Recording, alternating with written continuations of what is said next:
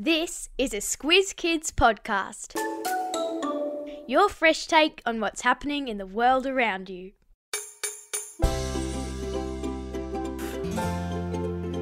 Frogs that stay buried underground for years, creatures that can survive the vacuum of space, and worms that live happily in boiling acid water.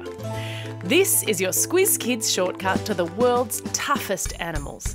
The podcast where we dive into the who, what, when, where, why and how of the big news stories. I'm Amanda Bauer. And I'm Bryce Corbett.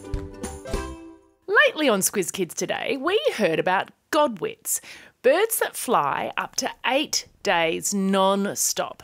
And that got me wondering about how the toughest animals in the world have adapted to their environments.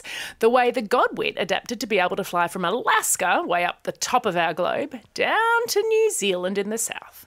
Today, we'll take you through what makes 5 of the world's animals so tough, how they got that way, and why we humans should care. Listen carefully. There's a squiz at the end. What? Bryce, I wish we had 20 minutes for this podcast because there are so many tough animals out there that I want to tell you about. I know. But I'm going to try to keep it quick and I'm going to cover my top 5. Are you ready? Ready. Okay, at number 5, we have my very least favourite, the cockroach. Ew. I suppose that's because they can survive a nuclear explosion, right? Well, actually, I did check that with Squizzy the News Hound and he told me it's a myth. But cockroaches are ridiculously tough. They can withstand 900 times their body weight. So, Bryce, imagine if you weighed 40 kilos and someone put 36,000 kilos on your back and you could survive it. That is amazing. No wonder they're so hard to kill. Exactly. All right, coming in at number 4 is the frogsicle. The what? All right, well, technically it's called the Alaskan wood frog, but bear with me. If you have a pet frog, you might know that their terrarium needs to be kept at around 25 degrees. But in Alaska, where these frogs live, it's lower than 0 degrees, which is the freezing point of water, for 7 months of the year. As temperatures start to drop in Alaska, our tough little wood frog begins to produce an incredible amount of wee. And instead of going to the toilet, it holds onto that wee in its blood, and at the same time, its liver begins pumping out more than 10 times its usual amount of glucose, which is natural sugar.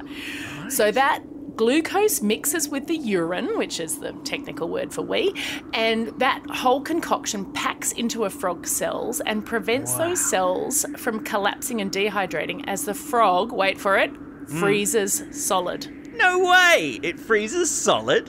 Is that why it's called a frogsicle? Yeah, exactly. If you picked it up, it'd be frozen like an icicle. But once spring is in the air, the frog thaws out, its heart restarts, and it hops away ready to live large for 5 months before starting that process all over again. Whoa, that is amazing, and it is tough. Now tell me, is there a tough summer animal? Well, yeah, for this one we get to head to Australia from Alaska and we're going to just check out another frog. I think frogs are amazing. Love frogs. So the eastern water-holding frog uses its hind legs like shovels and it buries itself underground. Yeah. And it can create a bit of a cocoon and it can stay there for years until it rains again and it can get water. Yeah. So there's a famous story of an Aboriginal community once saving the life of an early explorer who was dying of thirst, and they dug up these frogs and gently squeezed them to release the stored water. Wow. But that's only something that Aboriginal people would do in an absolute emergency because unless the frog can replace the water quickly, it will die. Wow. So we've had cold, drought. What about heat? Well, for the toughest heat handler, it's hard to go past the Pompeii worm. Named, I guess, after the city that didn't survive the extreme heat of lava. Yeah, that's right. But these worms don't live in Italy. They're deep in the Pacific Ocean, right beside superheated acidic water that's coming out of vents from the centre of the Earth. Oh my gosh. How hot are we talking? 300 degrees. Whoa. Yeah, they stick their feathery heads up out of the tubes they live in to feed from slightly cooler water. And they have this sugary mucus that oozes out over their backs. Yum, yum. And that attracts bacteria that feed on the mucus. And those bacteria also insulate the worm from the heat. So they basically are wearing a bacteria blanket. Wow. But probably not the kind of blanket that I'd be wanting to keep me cool. No. Okay, so finally, Bryce, we are going to come to the toughest creature of all, the practically indestructible tardigrade. What? What's that? All right, they're tiny microscopic creatures, and there are around 1,200 species of tardigrade on our planet. The ones that live on land survive drought by sort of shriveling up, and they can survive that way for 30 years. What? If they get wet again, they come right back to life. And when they're in that shriveled state, they can also survive temperatures as low as negative 272 degrees. My gosh. They can resist radiation, and they can even survive the vacuum of space. What? Indestructible.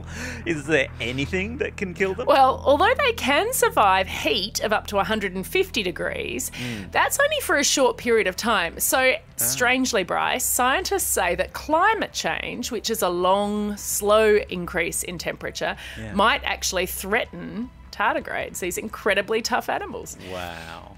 Now, of course, animals are affected by the physical conditions of their environment, that's for sure. But I'm wondering, Amanda, how did these tough creatures get that way?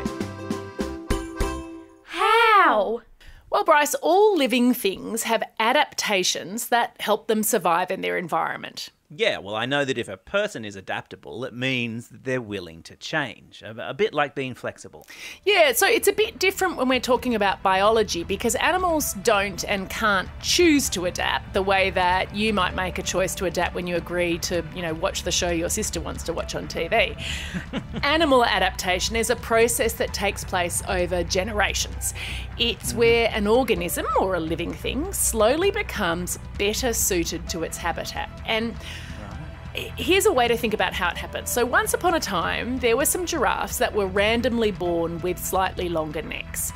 And it turns out that with a longer neck, those giraffes were able to reach more food, which meant that they were more likely to survive and they were more likely to reproduce or have babies. And then those babies also had longer necks and they were more likely to survive. And so slowly over generations, all giraffes ended up with long necks. That's called evolution. And all our tough animals have evolved to survive their extreme environments. In fact, there is a word for them. Extremophiles. So other than being extremely cool to learn about, why should humans care about extremophiles? Why? Bryce, there are lots of examples of scientists studying extremophiles' adaptations and trying to learn from them to help humans too. So we're running out of time. Just give me one example. Okay, there's a lizard called the Gila monster that lives in the US and Mexico, and it's one of only 2 species of lizard in the world that produces venom. It's cold-blooded, of course, so in the winter it buries itself underground and sort of shuts down to hibernate. And when it starts to get warm, it releases that venom into its body to wake everything up again. What? It poisons itself? Well, it sort of sounds like that with venom, but this venom is a kind of hormone that gets everything running properly. Scientists discovered that it was a lot like the human hormone that makes our bodies produce insulin. That's what kicks in when we eat sugar. And they've now developed a drug to help people with diabetes who don't make enough insulin themselves. Wow. So there's an example of an extremophile being extremely helpful. Exactly. See what I did there? I see what you did there. Time for the quiz. This is the part of the podcast where you get to test how well you've been listening. Question number 1. What animal can withstand up to 900 times its body weight? That's right, it's a cockroach. Ugh. Question 2. What 2 things does the frogsicle produce a lot of so it can freeze itself and survive? Wee and sugar, or urine and glucose. Ew. Question number 3. What's the word for things that animals have evolved that allow them to survive in their environment? That's right, it's adaptation. Gave him a few hard ones this time, Bryce. Couple of toughies in there, that's right. That's all we have time for today. Thanks for joining us as we explored the who, what, how, where, when and why of the world's toughest animals. Now get out there and have a most extreme day. Over and out.